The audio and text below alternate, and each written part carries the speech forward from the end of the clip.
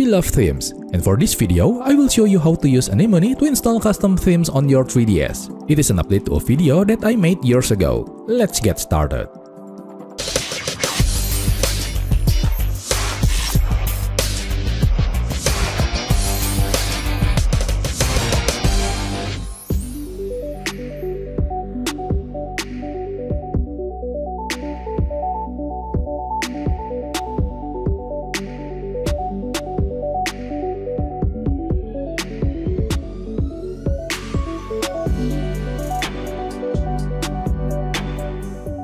To run Anemone, you will need to have a hack console.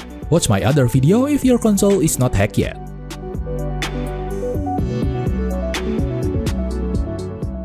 Open the themeplaza.art and select any theme you want. For example, I chose the Seoul, Korea theme.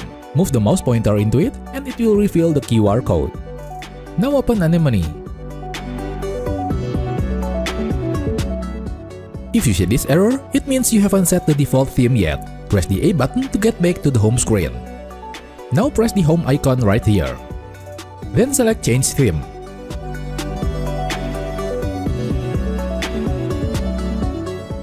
Select and set any theme you like.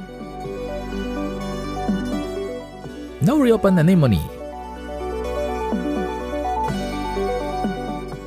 Press the R button to activate the camera and point the 3DS to the QR code. And it will begin downloading the selected theme.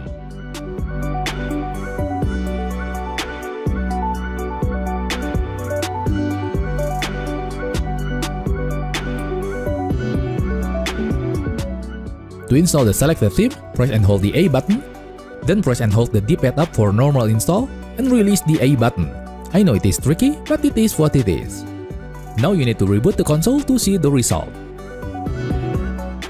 So there you go. You have now mastered a new skill to install custom themes to your 3DS. Thanks for watching this video.